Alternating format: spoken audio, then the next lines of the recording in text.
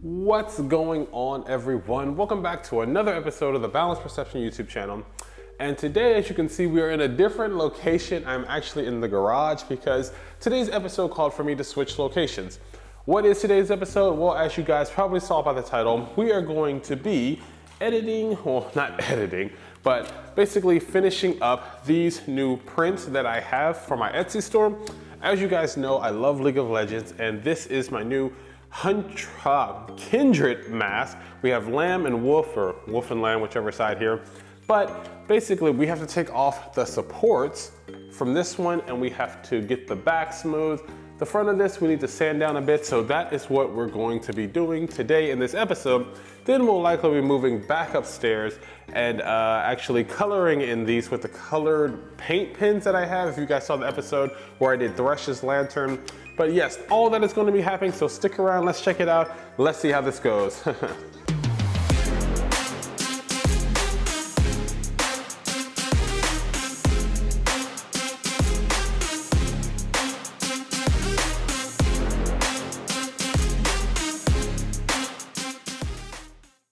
All right, so as I said, today we would be finishing up these items. They are fresh off the printers. I have new items printing right now. They're constantly going, and yeah, they're a lot of work, but they're a lot of fun. Anyways, I digress. That's what we're going to be doing today. These two pieces here printed with PLA.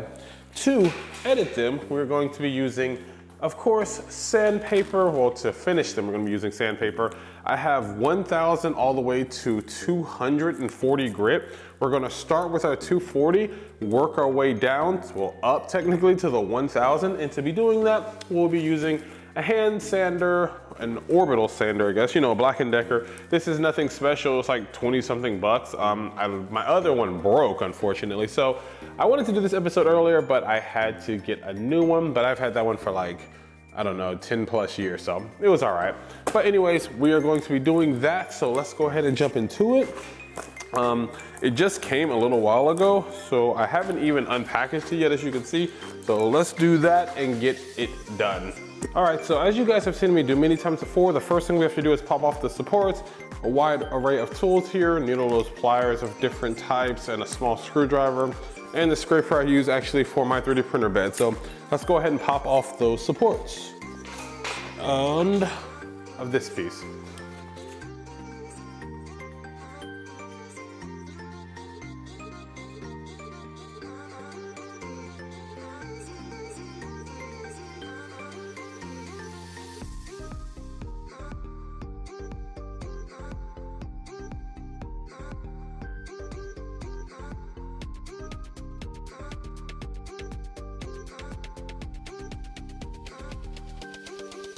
All right, guys, so I removed a good amount of the support material, but this was printed before I have my new print settings or whatever.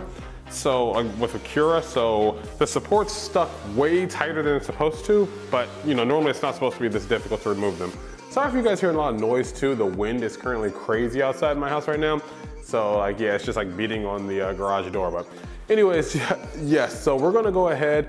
We've removed a lot of it, so we're gonna switch to our 240 grit, which is a very low grit number, so it should remove a ton of material, and try to get the rest of it off and then work our way back. So let's do that. All right, so we have our Black & Decker orbital, oh my gosh, sander, there we go, that we're gonna be using for this. I went ahead and bought these 240 grit sandpaper pieces. They just simply stick on there. This is Velcro. These have a Velcro back. You just line it up with the holes on here, and it simply sticks on like so. Then we're good to go. So let's go ahead and see how much more we can remove. So from this to let's see what the final product is gonna be.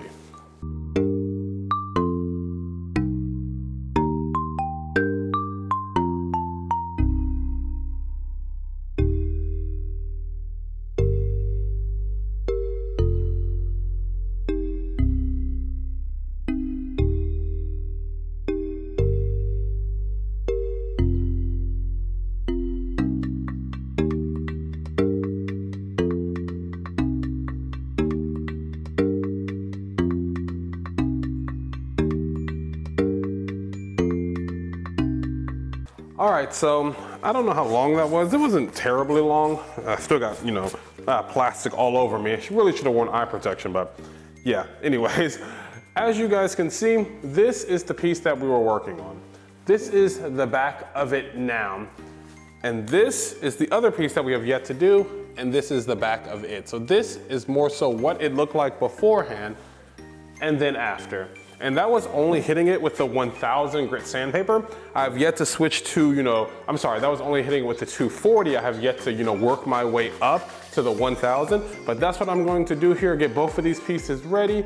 You know, just, I don't know, maybe another 30 minutes or so of sanding, and then I still have to do the front a little bit. So I'm gonna go ahead and do that, and we'll be right back. All right, so I just finished sanding the back of these and getting all of the support material off. It didn't take as long as I thought, and just I know next time, well, since I have my support settings done incorrectly now, they will not be a problem in the future, but this is what they look like now. And actually, I didn't show you guys before, but the two pieces go together, but with the supports on, they would not go together. So now you can see this piece comes right in here, and boom, it makes an entire mask that goes on your face. So now we're gonna go ahead and, whoops, pretty sturdy, startable. And we're gonna sand down the front, try to remove these lines as much as we can, hit it with the 240, 260, what did I say? As you can see, this one is pretty worn up, and that's just from sanding the back of this, because PLA is very sturdy. So we're gonna go ahead, sand down the front of this, use our two different, well, all of our different grits, and I will show you the before and the after once it's done. So go ahead and get this image marked into your brain so you can see now what it looks like before, and then I will show you the after.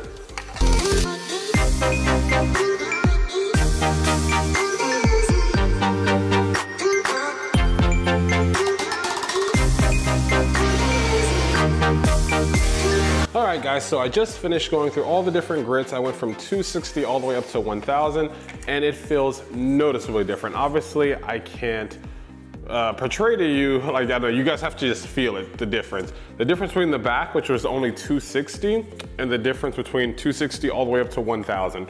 As you can see, there's some red on the print, and that's just because that's the color of the sandpaper. Maybe I left it in those areas a little bit too long, but that's fine because we're gonna paint this anyways. Well, you know, if it was, I'm not gonna paint this whole thing, but if I normally was, I'd be painting the whole thing and it'd be going over it, so that's no problem. But this is now completely sanded, completely smooth. So I'm gonna go ahead and I think try to color one side. So we're gonna switch to upstairs and get that part done. So let's do it. All right, so we are now back upstairs in the studio. We have our kindred pieces, as you can see. They are sanded, they're good to go, they fit together. So we're gonna go ahead and color them.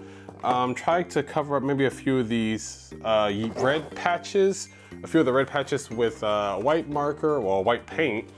If I can find it, I think one fell off the table. Yeah, it's somewhere over there. I'll pick that up in a second, but yeah, we're gonna use these colors, maybe a bit of blue, light blue, I don't know. So let's go ahead and color these and see how they come out after they've been sanded.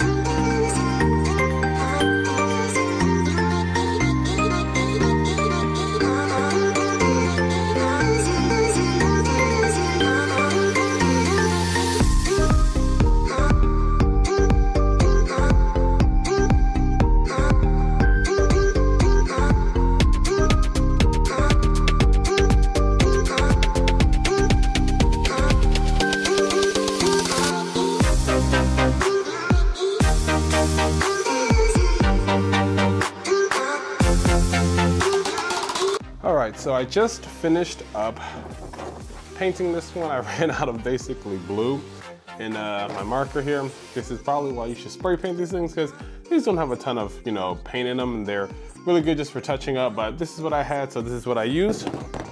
I also went ahead and did the white one. There was a few areas where I got some blue from here onto there, but I'd be spray painting this normally and that wouldn't be a problem.